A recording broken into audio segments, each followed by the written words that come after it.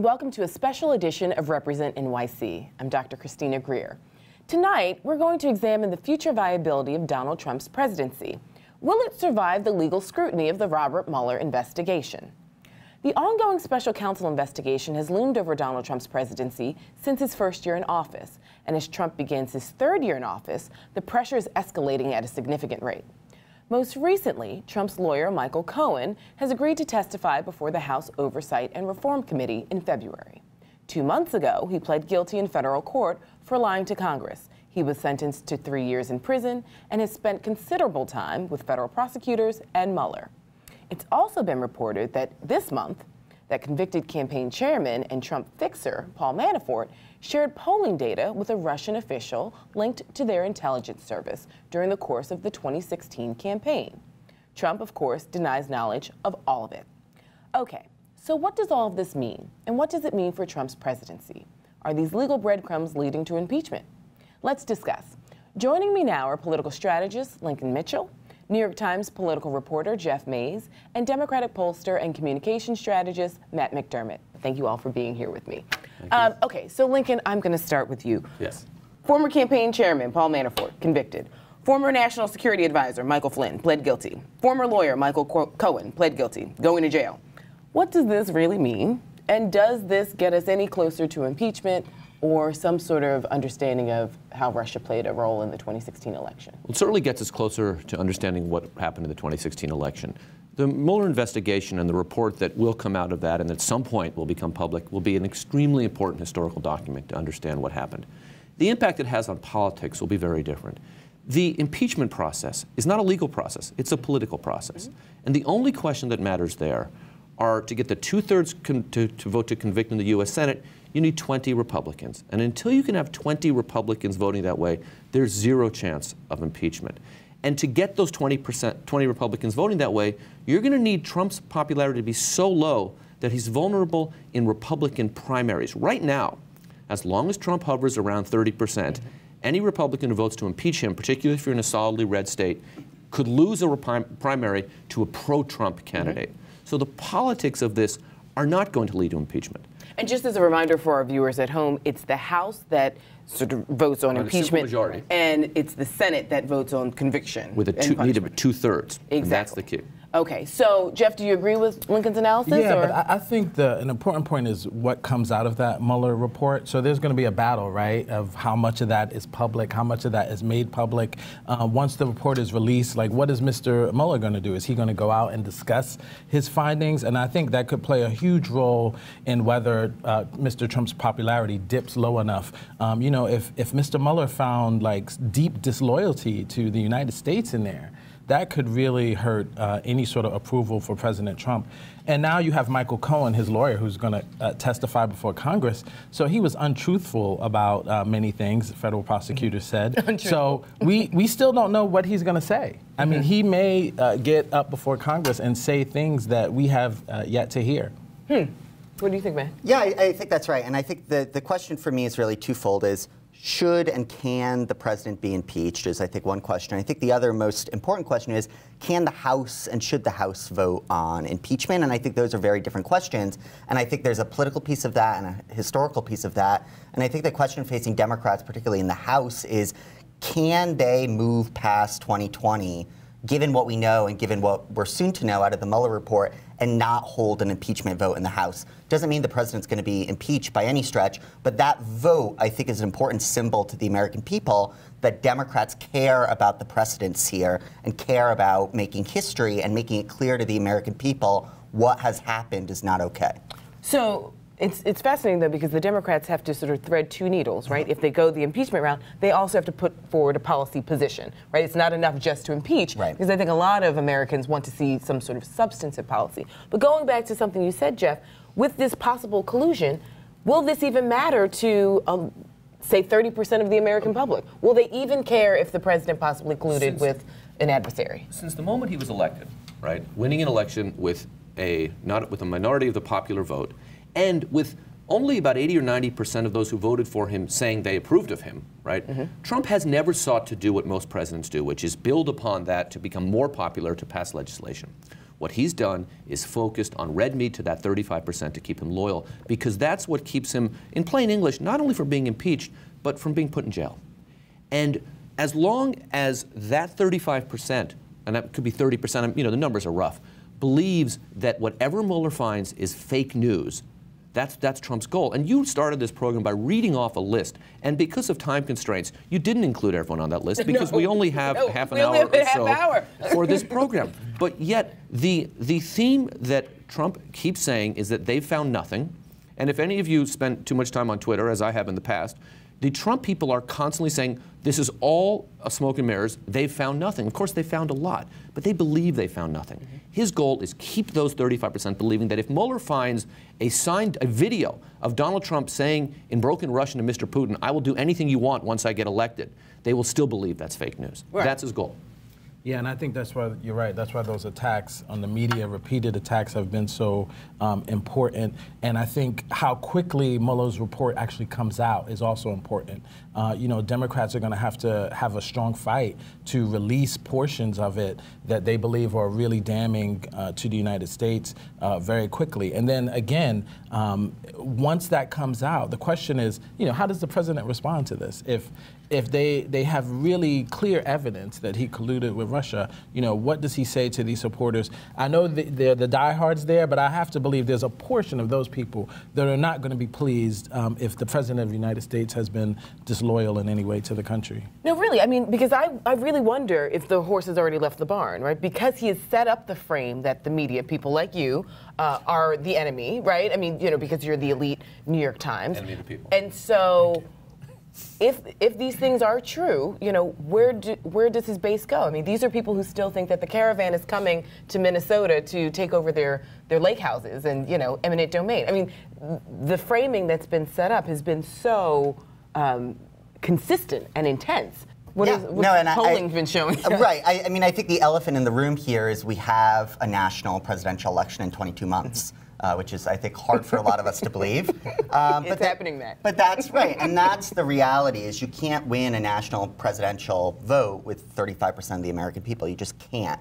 And I think the challenge, to the point that was made earlier exactly, is that Trump has not done anything to grow that base since 2016, which is a problem for him. And it's something that he has to do to be able to win in 22 months. And so I think that's one piece of it. And I think the other piece, which actually benefits Democrats, is that the House can proceed on some of these investigations, potentially at some point on impeachment, and the national presidential contenders on the Democratic side can be holding that policy conversation with voters in Iowa and in New Hampshire. And so we can do both at the same time. We can be having a national conversation about issues that matter while the House is working on, you know, investigative matters. Well, I want to follow up with you on that, because I've always said Democrats need to learn how to walk and chew gum at the same time. But two questions for you. One, because this has gone on for so long, you know, and we know Americans have a relatively short attention span, right? Has it gone on possibly too long? And so will voters get tired of hearing about it? And two, where do Republican senators play a role in this? Trump only has 30 to 35% of his base, but we've seen his Republican senators, the Mitch McConnells, the Lindsey Grahams, I mean, because of their fear of being primaried, have been sycophants in many ways. I mean, they have not spoken up. So, and I think that the challenge they'll face in 2020 is the challenge they faced in 2018, which is this: it is impossible to be a Republican leader today in the House or the Senate and both agree and hold water and carry water for Donald Trump and appeal to a majority of voters in this country. And so that's, to the success of Democrats in 2018, what happened is Republicans are facing this problem now where they both have to advocate on behalf of an unpopular president and also appeal to 51% of voters. That didn't happen in 2018. It's hard to imagine how that changes between now and 2020. I think you're all a little more optimistic than I am. You mentioned that the 2020 election is the elephant in the room. If that's true, the mammoth in the room is that Donald Trump, the woolly mammoth in the room, is that Donald Trump, and I've written a piece about this with my colleague Jerry Goldfeder of the Daily News, is preparing to not leave office if he loses a close election. You will hear more noise about illegal voting as this election approaches. This Republican talking point, which you now hear on the far left, that, hey, Trump is a strong candidate. Trump is a very weak candidate. in 2020. His reelect has never really got, his popularity never got about 42%. You don't win in that situation, but that story's out there. If this is a close election, he's not going to tweet out, "Congratulations, Senator so-and-so, I look forward to a peaceful transition. This is what makes America great." He's going to say, "Do not believe CNN fake news." And within 36 hours, the Republican leadership is going to get behind that. And the reason is because, I use a different word, but they're co-conspirators here. Oh, everybody, yes. This is the one thing about the Mueller report to keep in mind is that while it will fill in, color in the lines and fill in the details, the basic knowledge of what happened has been out there in the political class for 2 years, and in the rest of the country for slightly less than 2 years. Everyone knows that Trump worked with Russia in one capacity or another, his campaign, to win that election. Some people have built a fence around that in their mind and are denying that, and others are aware of it but know that the truth can't come out. There's not going to be any revelation. There already is the smoking gun. The smoking gun was out there by January of 2017. Right. And so we're also pretending, that there aren't other elections that Russia can meddle with because... because that's what they do. That's what they do, and that's what they've been planning to do for a long time. Had been, I mean, where was the bipartisan committee, the bipartisan commission, the bipartisan legislation to make sure this never happened again? That alone, you asked for the smoking gun, that's a smoking gun. They want, so we're not, 2020 is, we're not going to elect ourselves out of this crisis of American democracy quite as easily as many think. Right, so I think it's time for us to brush up on, some foreign governments and how they've negotiated that. So, Jeff, I want to bring you in, and let's bring it a little bit closer to home with our new Attorney General, Tish James. Yep. Attorney General James has been very clear that she's going to go after Trump and the family and the foundation and the entities and the organizations. How do you think she's going to be able to move the needle in this New York State context? Well, I think she remains an important backstop, of course. And first, there's been some initial criticism of her for kind of being a little too public with how she's going to go after Trump, and whether that would damage her in a court of law, whether Trump has already tried with the charities case to try to say that Eric Schneiderman, former Attorney General Eric Schneiderman, had a political agenda against him. So since she's taken office, she's kind of toned down some of that Trump rhetoric, which leads me to believe that she may be back in the office actually putting together these cases. I know that she is interested in following up on the charities case. She's also interested in looking into the emoluments case. So there, it just seems like there's a lot going on with the president, not only from Washington, but you have a lot of the state attorney generals, the Democratic state attorney generals have now banded together and are now tackling a lot of these issues. So he's in jeopardy from very different angles. Multi-pronged approach. I mean, yeah, does that make him a wild animal in a corner, or how does that play out? Bringing it back home into New York, not only the Attorney General's office, but obviously the Southern District of New York, and an ongoing investigation into criminal campaign finance violations that's still ongoing, even though Michael Cohen's been charged and is going to jail, and he'll be testifying in front of the House in the next week or two. And P.S., we keep saying jail. He's going to prison. Correct. Which is a difference. There is a difference. Yes. Fair. And so that investigation is ongoing as well, and one would surmise, because that investigation is ongoing, that there are other co-conspirators as part of that, and I think we have an obvious understanding of who one of them might be. And so there's a lot here, and I think the challenge for Democrats is that because so much is going on, there needs to be a public conversation, largely driven by Democrats, threading the needle between all of this. Because otherwise, I think what we saw in 2016 is it's overwhelming, and voters don't know what to focus on. There has to be a consistent narrative here, which I think is one, corruption, and just abject corruption. And so I think the way they thread that needle is overlaying that conversation with their legislative agenda. I think it's why the House has pushed H.R. 1 to sort of put out there that Democrats have an anti-corruption piece of legislation. And that, I think, effectively starts the conversation into, okay, what's happening on the other side?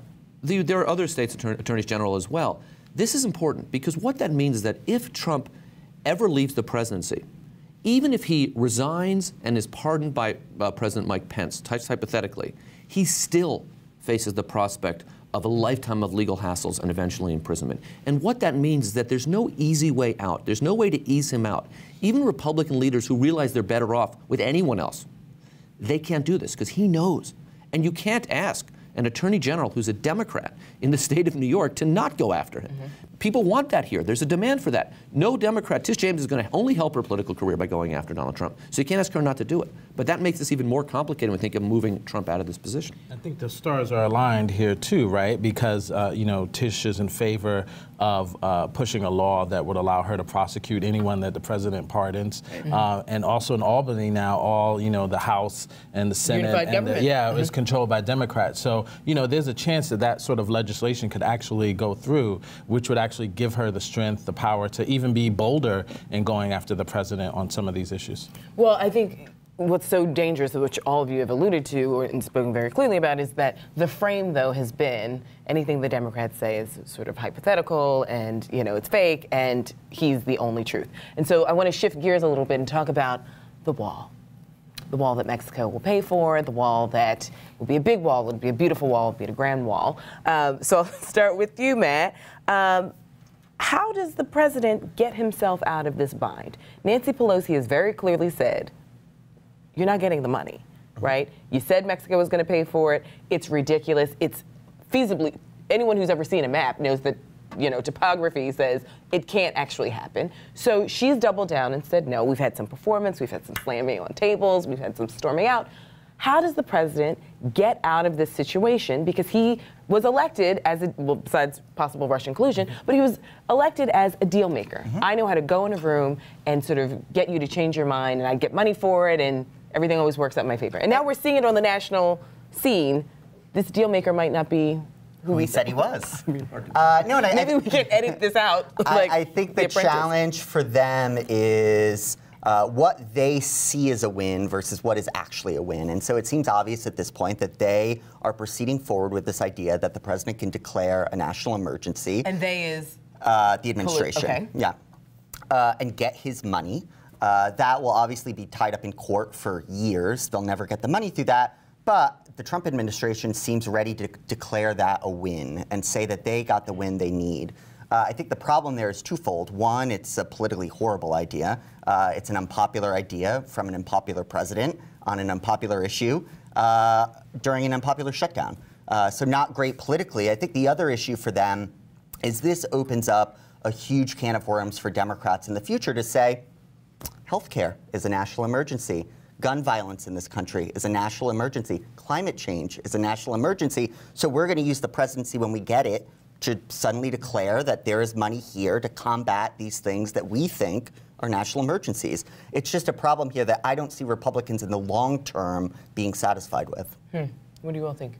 Trump has backed himself into a rather odd corner here, because pounding his fist on the table and saying, I want a wall, helps him politically. The worst thing that would happen for Trump is that he actually got the wall, right? It would be a waste of money. It would not solve any problems. He would have to bargain away something that Republicans, who actually do have conservative positions about immigration and about undocumented immigration and things like that, would be giving away something and getting nothing because the wall is useless. And by the way, when the hammer meets the nail, so to speak, who's actually going to build that wall? It's going to be undocumented workers from Mexico, right? Because the Republican contracting companies that through the inside deals are going to get these, they don't hire union workers. They're going to go with the lowest workers. Imagine that story.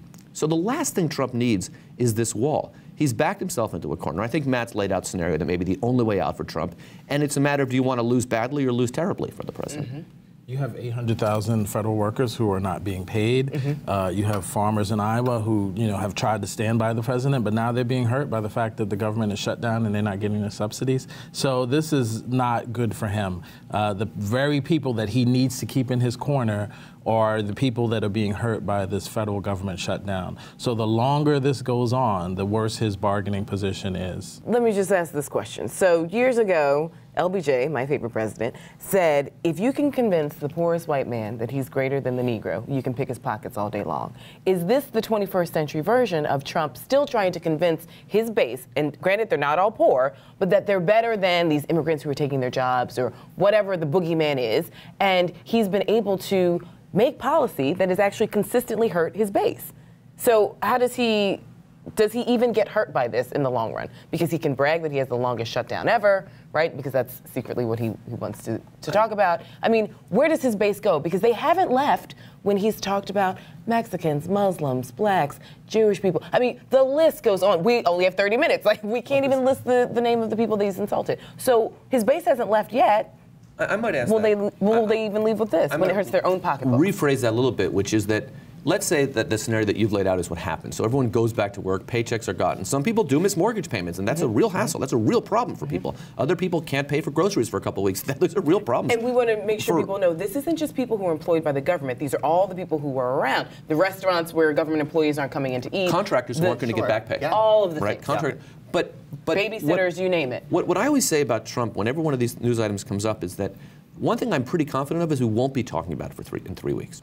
Right? So will the base leave him? No, because in 3 weeks he'll be using racial slurs against football players, just for example, or something similar. He'll find something else. He'll find some pop culture figure with whom to pick a fight. He'll be talking about something else. We will all be talking about something else. The one thing that Trump has been extraordinarily good at is setting agendas. We talk about what Donald Trump wants us to talk about. And if we settle this shutdown tomorrow, 3 weeks from now, he's not going to want us talking about this, and we won't be. So when you run on a white supremacist platform, and you give your white supremacist base fodder for that worldview, yeah, they're going to stay with you. They've cut this deal. The racism is more important than the economic, moving forward economically. We know that about Trump's voters. Now, and some of these are affluent people for whom the racism, they can live with the racism if they get lower taxes. And I know these are unpopular things to say, but it's largely well, not in this crowd. But it's true. So yeah, I don't think it's going to hurt him among them. No, and look, we don't need to talk about this in some sort of esoteric way anymore, because we had 2018. We had an election in which the president ran towards his base, talked about immigration, talked about these crazy, violent stories of immigrants killing white people, and they lost a historic margin in the House. That is not a winning majority strategy in this country. So if he wants to focus on that 35%, all the more to him. It's not a winning strategy heading into 2020, and we know that for a fact based on what happened in 2018. Even with the Electoral College, even with some major losses statewide? It is not, and you're absolutely right about that. And if he were going at this as, I need to win a free and fair election, he'd be very, very foolish. But I think he's going at this as, I need that when I say the election is false, there is enough support among Republicans and there is enough fear, and my base gets agitated enough that I can stay in office. Yeah. I mean, there's a certain percentage of his base that has really made a decision that regardless of what happens to them financially or whatever, that this sort of xenophobia, racism is what they want to see in this country. And, you know, he has that base. He's going to continue to play to that base. I mean, if you looked at his speech on television the other night, most of the statements were false or misleading about, you know, how drugs come into this country. Most of the drugs are not lies, but I know you work for the Times. The Times is always like, you know, that's a misleading statement. I'm like, it's a bold-faced lie. How about that? Well, you know, the drugs are not coming in through the desert. They're coming in through, you know, regular ports of entry. So, again, the problem is whether people can process all of that. You know, this is a lot coming at people at once. You have Russia, you know, what's happening with the government. And so I think people just need to take a look at, you know, what's happening, how is it affecting them. And I think he's in more jeopardy than you believe to be. So I think. I think his presidency has been a crash course in civics for a lot of Americans, right? Because there's been an onslaught of so many different issues, local, state, and nationally, and somehow he's wrapped up in it. So we can talk about, unfortunately, Donald Trump for far too long. For way too long, which he loves, which frustrates me. Exactly. His 15 minutes of fame has somehow lasted 40 years. But in these last 5 minutes, I want to talk about something closer to home. I want your thoughts on Mayor Bill de Blasio's State of the City speech. In it, he outlined a progressive vision for New York City over the next 4 years. But was it progressive enough? So, Jeff, I'm going to start with you and our dear mayor. Well, you know, look, I think this speech compared to the last two was much more energetic. He actually had some new ideas in here. It was, you know, he received a lot of criticism for these last two speeches where, you know, they were just kind of big picture, you know, big thought. Yeah. So he actually unveiled some new ideas in this speech, one being the paid time off requirement, the other being the extending the health care care for undocumented low-income New Yorkers. So I think he has to get credit for that. You know, a lot of people felt like he was much more energetic. It's clear that he's trying to reinsert himself back into this national debate. He clearly sees himself as a national leader on these progressive issues.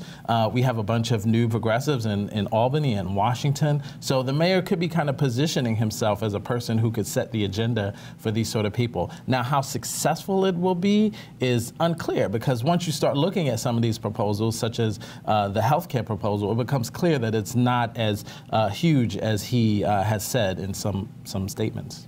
Matt, did you hear anything new or interesting? Yeah, I mean, as a progressive myself, I'm asking myself where this Bill de Blasio has been for the last 4 or 5 years. I think the challenge I see in this is it was a visionary speech. It clearly sets out an agenda that progressives have been looking for a long time out of the city.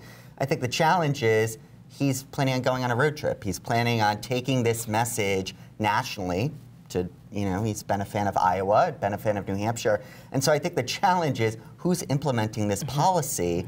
And we have, you know, a mayoral election coming up in a few years. I think we're going to have a lot of credible candidates who can actually take this mantle and run with it. I don't see how this gets passed if Bill de Blasio is taking his message nationally. Lincoln? A couple of thoughts. It does seem that Bill de Blasio kind of went about this backwards, in that these proposals, if they'd been in year one, now you get into the second term and you can talk nationally about what you've accomplished, right? So that's one piece. I think he got that a little bit backwards. But I also think that it's easy to overlook some of the accomplishments because of how much the world has changed. When Bill de Blasio ran in 2013, the first time, Michael Bloomberg was leaving office. Michael Bloomberg's signature approach was suing, you know, taking to the Supreme Court his right to harass African-American Latino young people, right? Bill de Blasio, in his speech yesterday, not about the things he would do, but talked about how not only has crime gone down, but the number of arrests have gone down. And that's the kind of thing that, frankly, if you're a middle-aged, you know, white dude like I am, you could shrug off. But if you're a younger person of color, that's a huge deal. 100,000 plus fewer arrests, that's a massively big deal for real New Yorkers. And he did that while, not he single-handedly, and he gave the police department, a lot of people can take credit for that. But today that's not considered radical anymore. Right. In 2013, that would be considered a radical approach to crime fighting. So the timing has changed here. And in regards to this timing, if you were, I don't know, the Colorado State, you know, Democratic Committee or something like that, you're organizing a dinner, what New York politician do you want to come and give your talk if you want to sell tickets? Now, Bill de Blasio, it's not about him, but he's no longer that politician. Right. That's the new congresswoman from Queens. Alexandria Ocasio-Cortez. Yes, of course. And it's younger people, and it's more energetic. And not just in New York, but everywhere. Everywhere. So he's, if I were, I mean, I think de Blasio's legacy could be being a very good progressive mayor. It's not going to be being a national figure. Right, so we'll see. Time will tell. He's got a new teleprompter, and so we'll see how the implementation phase works, which is real, right? Because we're still talking about fair fares. I agree with you completely. He's done a lot. But with these new ideas, how will they actually get done when we know that his bags are packed and he's ready to go? Yeah. So that's all the time we have. Thank you so much for watching this special edition of Represent NYC on Manhattan Neighborhood Network. Goodbye.